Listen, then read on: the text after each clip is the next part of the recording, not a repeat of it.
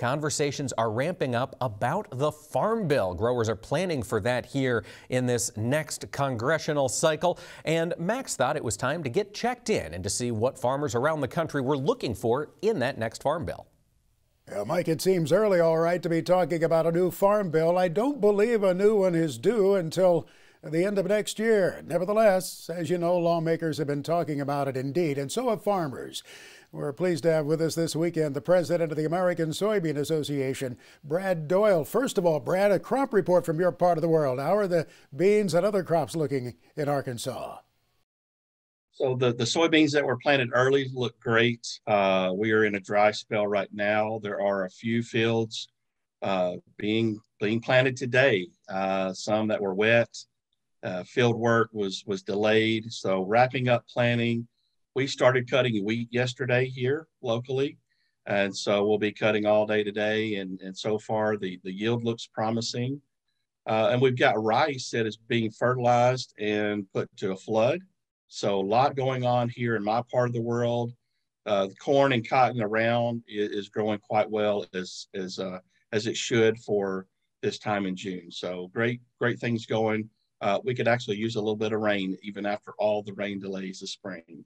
Since you mentioned wheat, let me ask, how have your members responded to the administration's call for more double cropping in 2023? What are they saying about it in your rank and file? You know, wheat can be challenging in a rotation. So not everybody has the opportunity that we have here in the southern states. So we are more flexible to increase our acres. And, you know, to be honest, when soybean prices are strong, it's hard to put wheat in the rotation. But strong wheat prices will certainly have some farmers scratching their head this fall, whether they want to plant it or not.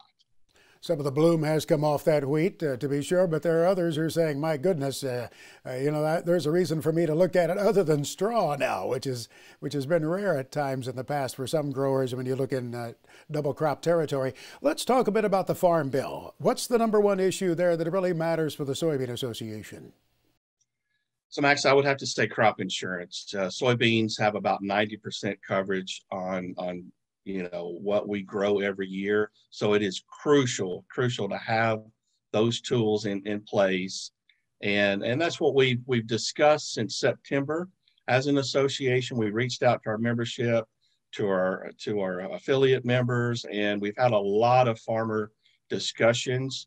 What needs to be added, what needs to be changed, what can we do to improve and reduce the risk on farm. But I think crop insurance and the ARC and PLC programs are vital for the health of family farms today.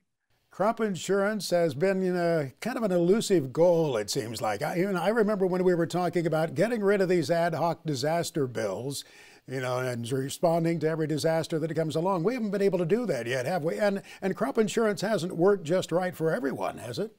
It's not, and that's why we need choices, and it's a great partnership between the federal government and the private companies that offer it. So, it's discussions like these today, and whenever you do need crop insurance, that we need to fall back on when building out this new Farm Bill.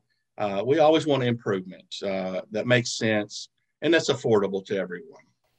Brad, we'll check back with you in a few weeks. We want to stay in touch with you as we move toward that goal of getting a new Farm Bill. We appreciate you joining us this weekend here. Thank you so much for having me. Brad DOYLE. He's the president of the American Soybean Association.